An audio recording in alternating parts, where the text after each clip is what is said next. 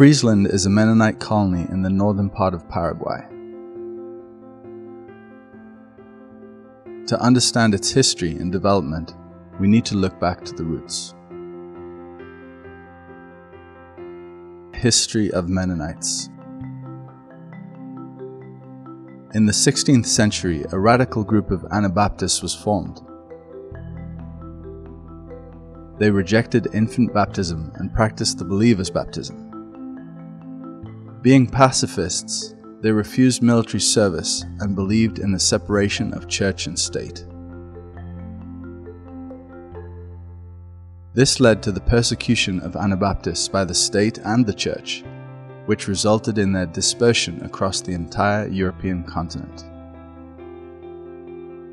A former Catholic priest from the Netherlands called Menno Simmons gathered and consolidated many of the scattered baptizers, who soon were known as Mennonites. Mennonites have always been known for their love of country life. On the various migratory routes they've taken since the 16th century, they have passed through the Netherlands, Prussia, Russia, Canada, the United States, Mexico, Bolivia, and Paraguay. In the process, again and again, they worked barren lands which they cultivated and made fruitful. History of the Mennonites in Paraguay. In 1929, a small group of Mennonites fled the Soviet Union. In 1930, part of this group founded the second Mennonite colony in Paraguay, Fernheim. Here in the wilderness, they began to build their existence out of nothing. The first years in Fernheim were extremely tough.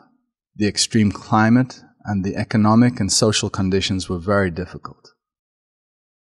All this led to about 1/3 of the inhabitants of Fernheim leaving the newly founded colony in 1937, searching for better opportunities in the less intense environment of eastern Paraguay.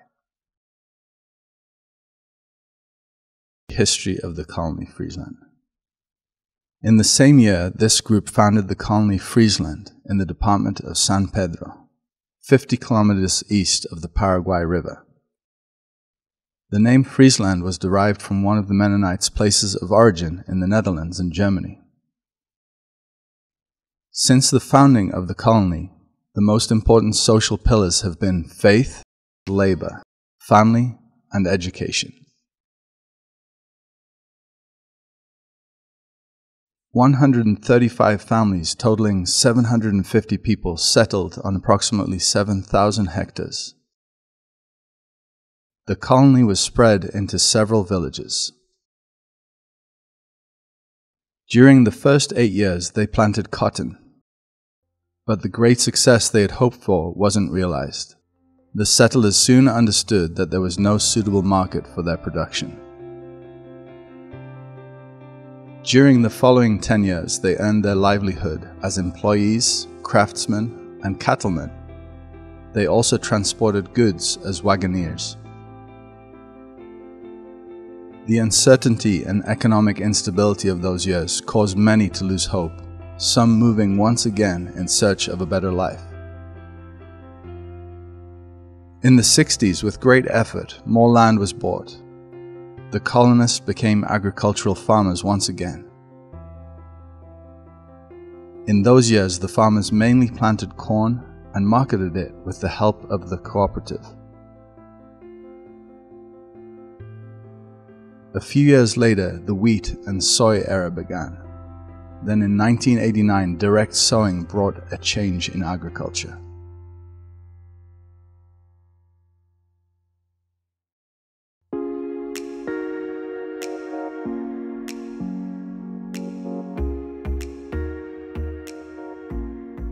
Currently, about 700 people live in Friesland. The main sources of income are agriculture, cattle, and milk production. In addition, entrepreneurship has been greatly supported.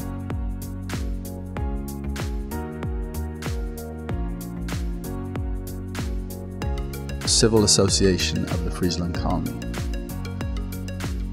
To meet the social needs, the civil association was established. Most members of the association are also part of the cooperative.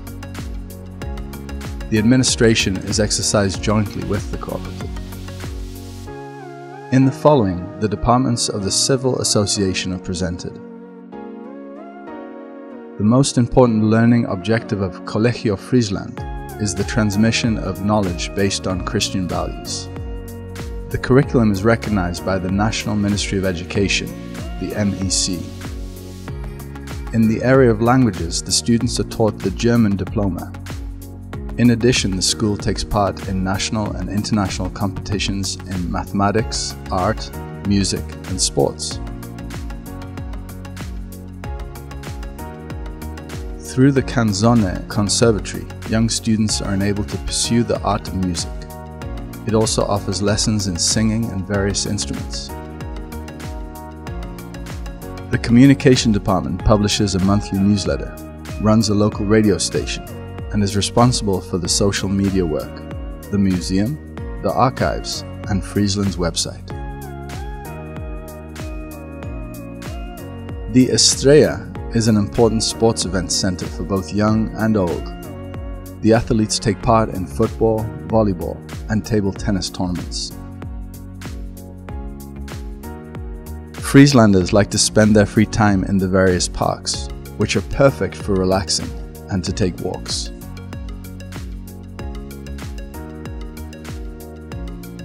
In addition, the Civil Association runs social work, a retirement and nursing home, an integrative farm, a pastoral service, and mutual help with medical and automotive matters.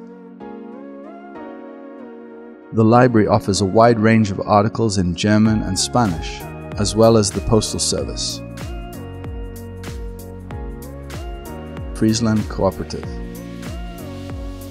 One of the pillars of the Friesland colony is labor. The Friesland Cooperative was founded, and this created a domestic market for the community's products. The aim was to improve the difficult economic situation through cooperation between the members. The cooperative is managed by a president, a board of directors, and a supervisory board. These are democratically elected by the members of the institution. The highest body of the cooperative is the General Assembly of the members, where all important decisions are made. The administration of the cooperative includes the Human Resources Department, Accounting, the Representation in Asunción, Corporate Communication, IT, and the Cleaning Department. The production area includes the farms, the compound feed factory, Frisco, and the dairy, an organization called Trebol. Another important area is commerce. This includes the shopping center, hardware store, Department of Agricultural Products, and gas stations operating under the name of ECOP. After the harvest, all the grain of the members are stored dry in the silos and marketed by the cooperative.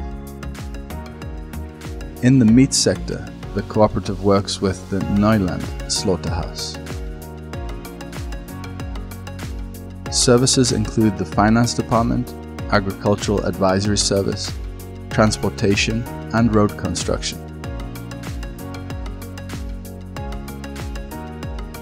At the hospital Tabea, professionals, specialists, and technical staff are all part of the medical care.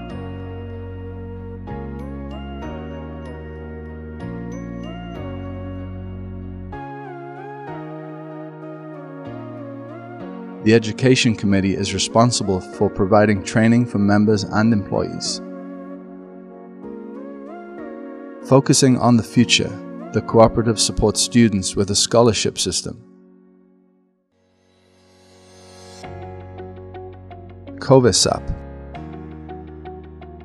Since the 1960s, the Friesland colony has been striving to help the surrounding villages through various projects.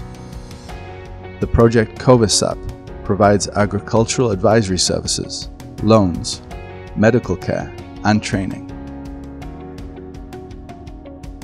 The support of agricultural production and marketing is intended to improve the standard of living. After many years of labor, the Carolina Cooperative was founded. It is considered an important economic driver in the district of Itacurubí del Rosario. The most important branches of the Carolina Cooperative are the cultivation of sesame, the milk production, and the issuing of loans. There is a close cooperation between Friesland Cooperative and the Carolina Cooperative. The congregations and the Committee for Church Affairs.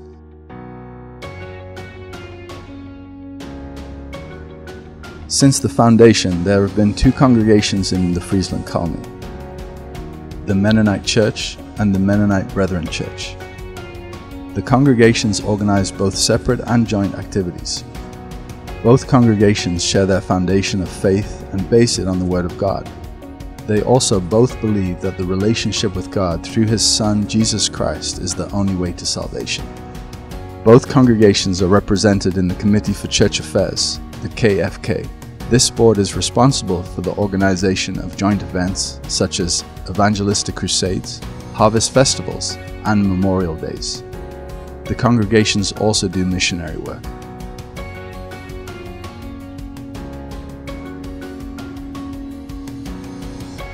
Friesland in a national context.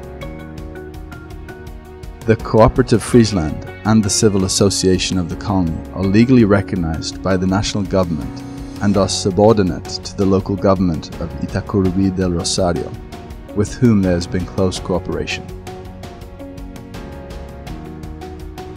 Through the Association of Mennonite Colonies in Paraguay and the community boards, Friesland is in constant contact with other Mennonite colonies in Paraguay.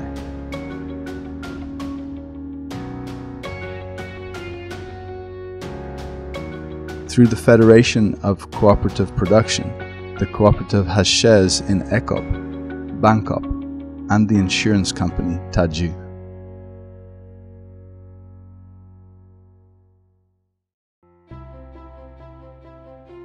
The current generation is aware of the sacrifices made by the pioneers of Friesland. Today they are continuing to make great efforts to develop the community and preserve the faith and culture.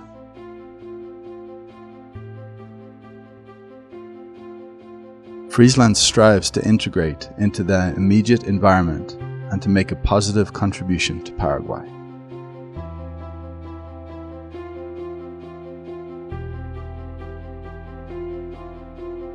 Moving forward together, a motto that motivates the current and coming generations to shape the future of Friesland.